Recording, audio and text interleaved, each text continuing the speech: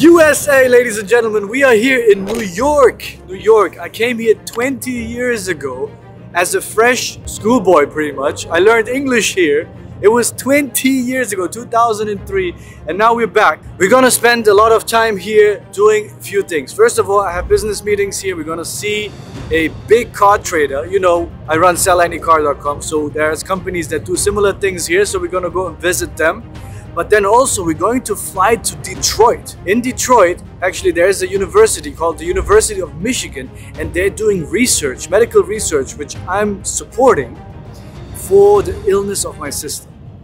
We're gonna visit the professors and the researchers, how they actually work in the laboratory to figure out if there is a cure for this so-called incurable disease, which I don't believe. I think every disease is curable. My sister has a rare form of epilepsy, and I hope we can solve it one day. So whenever she sees this video, I'll do it for you, my love.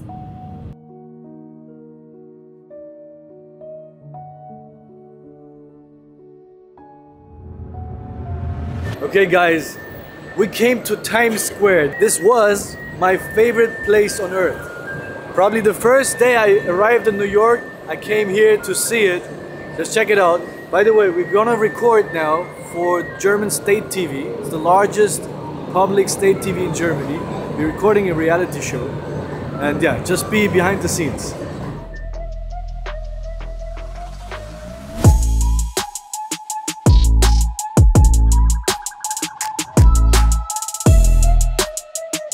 He really had a lot of drive. He kept calling me. I was busy at the time, but he was persistent and always called me and said, look, I'm coming, I'm coming. He had a partner at the time. So it was me and my partner coming, DJ Blader. We want to go over there and DJ. And finally I gave in and I said, okay, no problem, I'm coming, I'll put you to DJ. And was he already good in DJing, or started he? It was the beginning of his career, so I'm not going to go ahead and sugarcoat it. He wasn't a great DJ, but... You won't believe it, man. I got the prescription from the doctor. You Americans pay so much money for doctors, man. It's like almost $800 for pills. In Dubai, we would have gotten it for free almost. How do people get sick here and then cured? It's expensive. $749 for like pills, 2 weeks of pills. So, listen. you want to take the two medication first? Yeah, take the two first, okay? So tomorrow come maybe. Do you need it back? No, I'm good. Okay. I'm good. Thank you. Bag cost another $20. No, we're good. Thank you. I'll see you tomorrow, man. Good morning, guys. Please come in. Welcome. Guys, actually being in New York is a bit hard because I have meetings in Dubai time zones.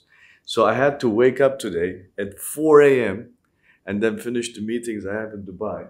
And now, actually, they still continue. I have another meeting in Istanbul, Turkey. So that is another different time zone. And then once all that is done, actually around midday, I can then start my meetings here in New York. Isn't this amazing? The only problem is sleep. So I have to kind of sleep early here. Like early for me is around 11 p.m. so that I can sleep until like 4. So I have a good 5 hours. And from then I can start all my meetings. It's a bit challenging. So today what we're going to do is we're actually going to analyze a few new business ideas. Some of them have received a lot of investment. So we're going to look into that, deep dive into it. And the framework for that is actually in my book. So if you go to page 68, it's something called All That Glitters Is Not Gold. And there we have a framework of 6 questions we ask ourselves. We're going to go through that and then see if these business ideas, some of them are already established businesses, actually fulfill those 6 questions. And then we're going to look into productivity tools. So see if we have some tools that might help you conduct your business. So look into business ideas. Maybe they're interesting for your market. Then look into productivity tools, some tools that you can use for your business. So if you want to get this book, you can get it anywhere actually, or digitally, you go to startuphero.com/members, and there you can get the entire book as a video version. It's called the Masterclass. It is included.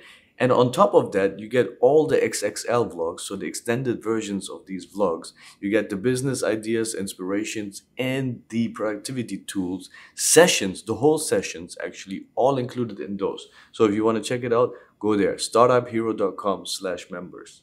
And now we're going to continue our day in New York. And the good thing about New York is you could just walk out, walk down, and get some lunch anywhere. Okay, we're somewhere here in Soho. Like always, there's always a Starbucks somewhere. Right at this corner. I think they're like at every corner. I forgot, guys, I have stomach issues. It's delicious, but I can't eat it. We need to find maybe salad or some fish. Okay, which way? That way. Guys, I found a place called S. You know, Essen in German means food. So, and it says fast, slow food. Fast, slow food. So let's see what that is.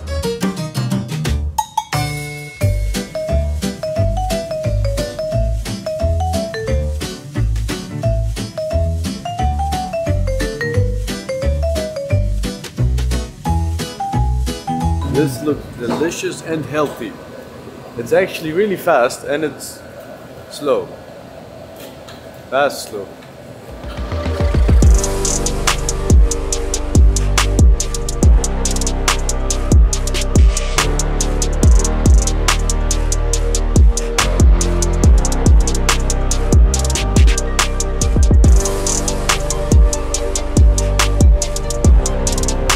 Okay guys, that was a quick way to actually bypass the traffic, and now we're here flying to Detroit because the University of Michigan has a laboratory I'm actually supporting for medical research. We're going to visit the professors, the researchers, hear from them what they are actually working on, and even meet the founder of the foundation, the Dravet Syndrome Foundation. That's the syndrome my sister has. And see what she has to say and what our work is actually contributing to their efforts.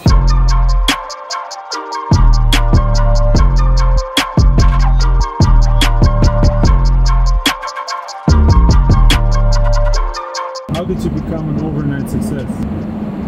Overnight success? I'll tell you how I became overnight success. In 2000, in the year 2000, I was 16 years old. And I wanted to become a professional football player.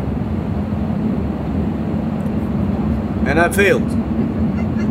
In the year 2002 and 2003, I actually wanted to become an aesthetic plastic surgeon, and I failed. In 2004 till 2008, I actually studied. I was a student, and I was a DJ. I didn't become a world famous DJ, and I just learned business.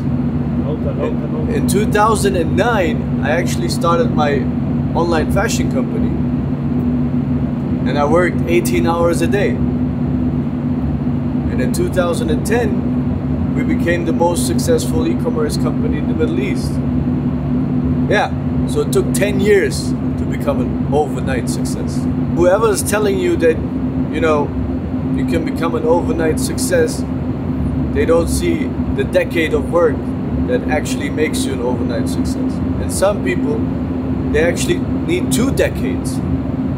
So if you become an overnight success, you probably played the lottery and won. Otherwise, you have to see the actual work behind it that many people put in to be ready when luck hits the door. Are you gonna open the door or are you gonna be asleep? When I get in, I take a shower, read a book and feel empowered. Smoking on that sour got me counting down the hours, thinking of all the shit that they could do but won't allow us. Then I realized they all some fucking cowards. The world is ours. Detroit! We made it! This is Dearborn, Detroit, actually. Man, I've never been here. We just finished up eating lunch. Now we're gonna go to the university and talk to the professors, the researchers, and see what they're doing in the labs to actually find treatments for epilepsy and other medical conditions. Yeah, I'm curious.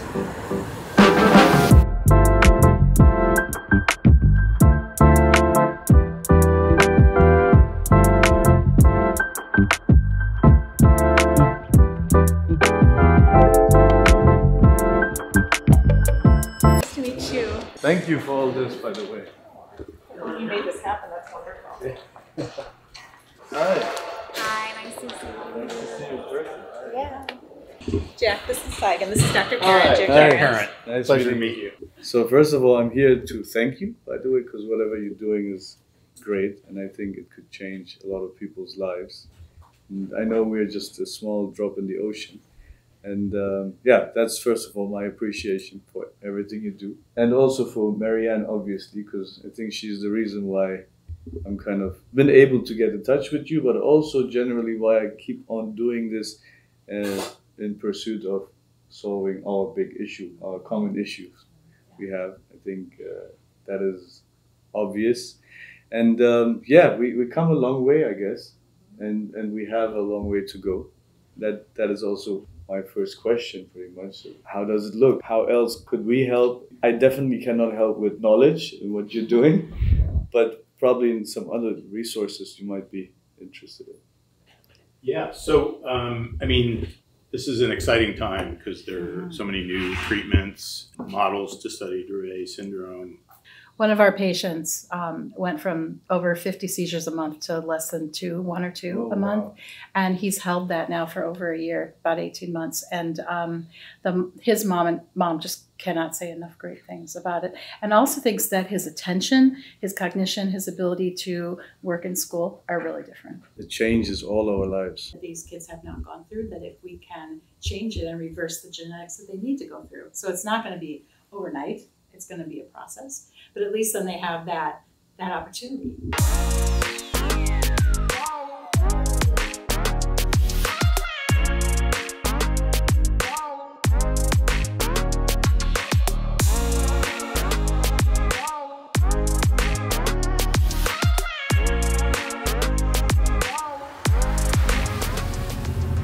As far as I understood, they take stem cells and it creates a brain. And you can even create certain parts of a brain. Yeah. I mean, it's mind-blowing. It's brain-blowing. It feels so unimportant, insignificant. Come back. You can do a You little make fellowship in brains. my I lab. sell cars. There's a huge Right? I mean, come on. You know, I had a child who passed away when he was 8. He had epilepsy. We never found a diagnosis. And so I never had a landing place of a community.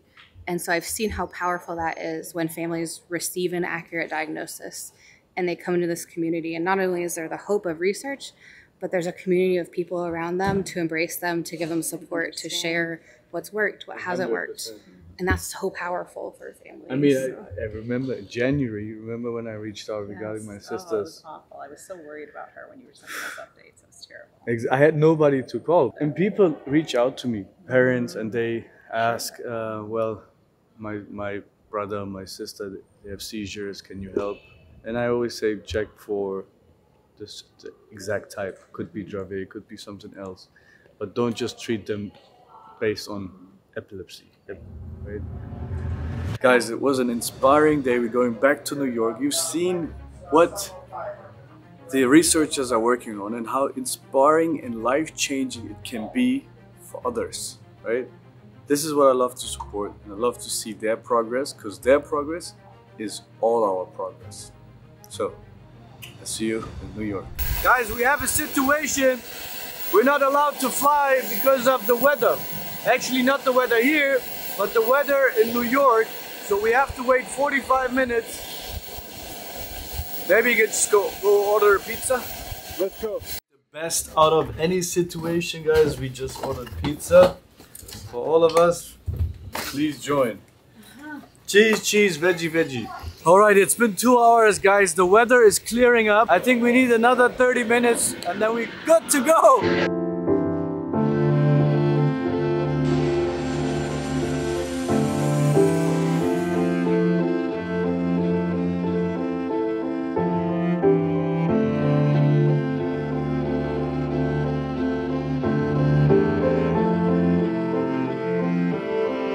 Guys, we made it to New York.